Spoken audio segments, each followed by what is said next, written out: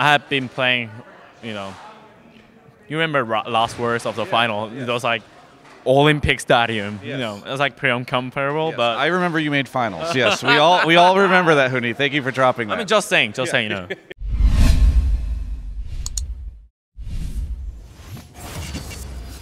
Well, we are done with the first day of the NALCS Finals and fourth place match here at the Fillmore in Miami. I'm joined right now by Huni with coverage presented by Omni / talk a little bit about their clean sweep of Clutch Gaming. So Huni, things looked a little shaky for Echo Fox for a little bit there at the end. A lot of people thought that Clutch was going to take it out today. You guys managed to clean sweep them.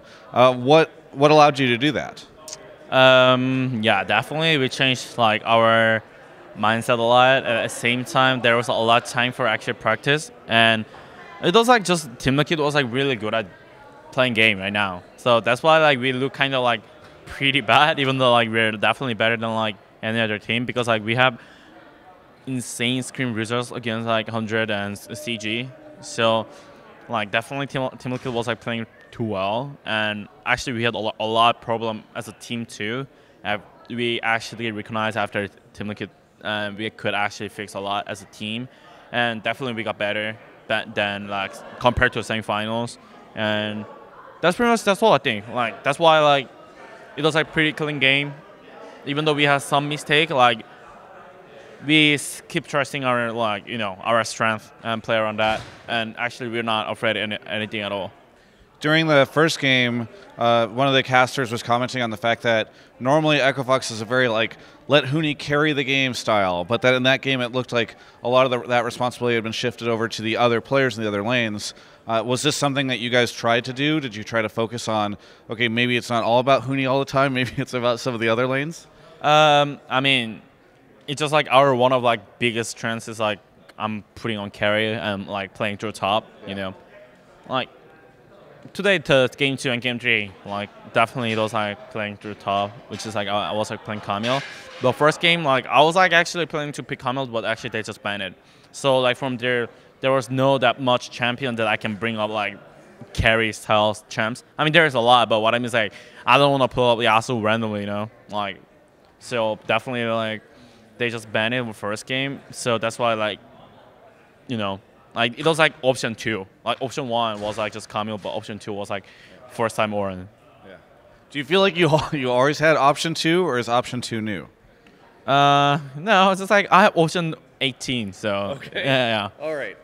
So we could have gone all the way down to 18 today potentially. Yeah, potentially, but like it was like too clean game for us, and their dog was like popping off, so they had to like put jungler ban. Like I mean like. Like we have never banned or like top ban, putting ban on top. Like let's say like everyone was just banning like Camel and GP like every single game. So it's like for me it's like really hard. It was like pretty hard for me to actually put it off. But since like one of like out of 2 is like open, that's the Huni words. Talk to me a little bit about the chrono break and the pause that occurred in Game 3. What was that like from the Echo Fox perspective? I mean, like I was like really, really frustrating about like this corner must have been free kill, Yeah. But like I could not see like my champion. Like there was only 2 champs that hitting this corner. Yeah. Like I was like, where am I? So I actually first time I pressed Y, which is like, what is the Y? Yeah. The cap your screen where you are, and then I pressed Y and then there was nothing. Like actually nearly like, I don't know. And then after 3 seconds, I just come down, and then I pause it obviously because like that was like pretty awful. I used like all my resource, and I don't know. I think it was a pretty fun experience. Pretty fun experience. Because I have been first time actually being chrono break from me. Yeah. Also actually chrono break is like first time for me. Yeah. But like Outtake was like having the MF game, with the monster, I think. Like he was like saying, yeah, don't worry about it. We can chrono break. Like, like this is pretty cool, and it's pretty cool. Yeah. And after chrono break, it was like, there was no way they can actually contest that the red buff, because like since we were playing like Camille and Sag, and Azir was like way more pressure against enemy, so definitely it was like pretty win after. Yeah. Now, There was an interesting story at the beginning of the split. Everyone said Echo Fox is going to explode. And then halfway through the split, everyone's like, stop talking about Echo Fox exploding. That's not going to happen. And then at the end of yes. So is that what happened? Like, what was going on? Like, why the explosion? What happened? Why'd you go boom?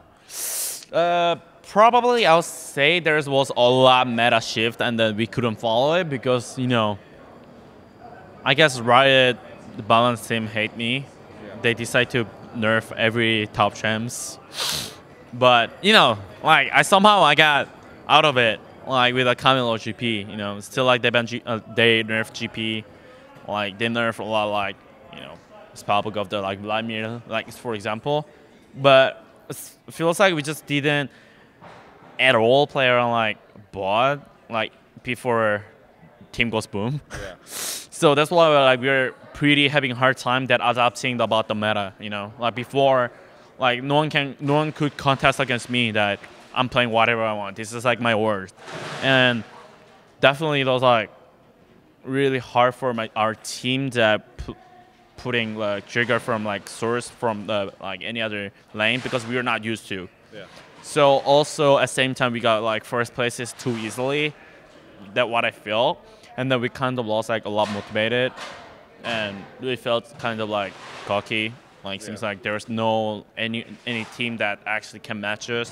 From there, I think we dropped on a lot. Yeah. Okay, so last question as we're wrapping up. You've played in massive arenas before. This venue's a little different. It's a theater. It's a little bit of a different feel. What was it like for you to play in this venue, this theater today? Yeah, I mean, I have been playing, you know. You remember last words of the final? Yeah. It was like Olympic Stadium. Yes. You know, it was like pretty uncomparable. Yes. But I remember you made finals. Yes, we all remember that, Huni. Thank you for dropping that. I mean, just saying, you know. So, you know, like this was like pretty cozy, and also it's like third match, was not like nervous at all. Yeah. It was like even more confident than you know when I play regular season. Feels like it, like. I was not even like sweating my hands. Like usually I got sweaty my hands and or like feet, like getting sweat when I'm like kind of nervous, like when I take flights. Yeah. Like when you take flights? Yeah, when I take flight because I have like in the bug, like the bug today.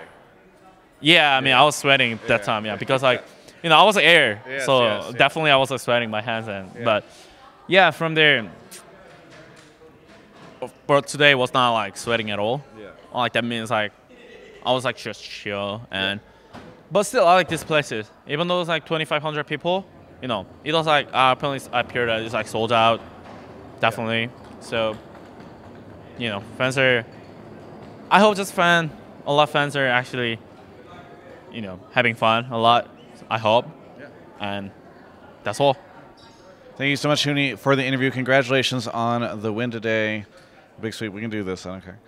Thank you so much. For everyone else, you can check out the rest of my coverage of all things esports right here on my YouTube channel. Listen, Road and I forgot to film the outros this weekend. We were going to do it at the venue, and now we're doing it on the way to the airport. So thank you so much to OmniSlash for sponsoring our coverage and flight and the Uber and everything else on the way out here. They really made it possible. Thanks so much for watching. Subscribe here for more videos.